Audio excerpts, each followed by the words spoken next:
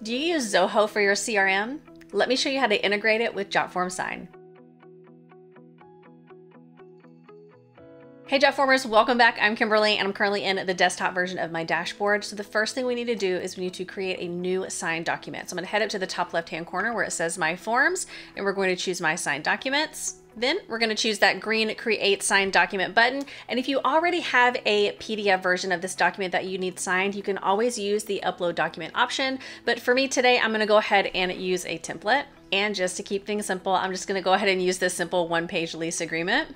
Now, anytime I'm working with a template, I always want to do a quick scroll just to see what I'm working with. So here I can see that the landlord is everyone in orange, and then the tenant is everything in purple. Scrolling to the bottom, we see them down here as well.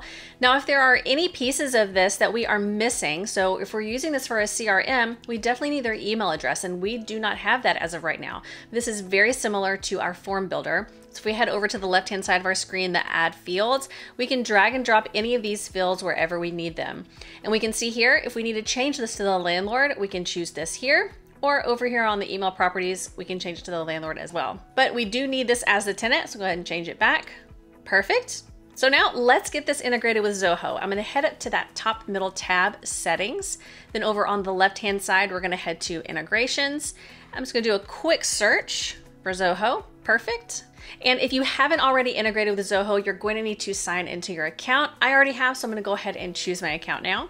Now, the first thing we need to do is we need to identify a module that we would like our new tenant's information to go into. So for this, I'm going to go ahead and put this in Leads. And if you have a specific layout, you can choose that here.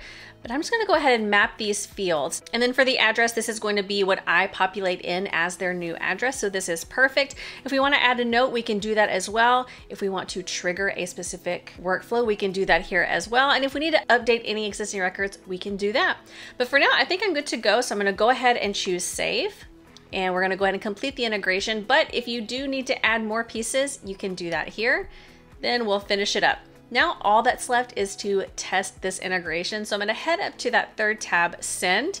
We're going to go ahead and put in our tenant's information.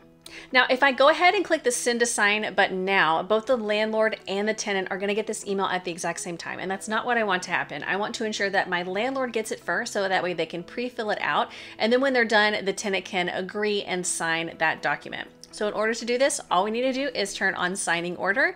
We see these dots appear. We can move these around if they're not in the order that we need, but we can see me, the landlord, is going to get it first, and then the tenant is going to get it second. So let's send a sign. And let's head over to our landlord's email. All right, go ahead, review and sign document. And we can see right up here, we have 3 fields and it dropped it down to 2 because it went ahead and it pre-populated this. So just for the sake of time, I'm just gonna go ahead and scroll down to the bottom and do a real quick sign and date. Then we can next, sign and complete, and accept and send. Now let's head over to the tenant's email. All right, review and sign document. Then we can see we have 4 fields, drop down to 2, again, because of that pre-populating. And again, just for the sake of time, I'm just gonna head down to the bottom. Now, whenever we sign and date it, since this is the last thing that we have to sign, we can see right down here, it says sign and complete. So sign and complete and accept and send. Now, let's head over to Zoho. And with a quick refresh, we can see right over here, our tenant's information is right in today's leads. And it's as simple as that. If you have any questions about integrating Jotform Sign with your Zoho account, definitely let us know. If you liked this video and you got some value, hit that like button. And don't forget to subscribe and turn on the bell so you get notification every time we put out a new video. I'll see you next time.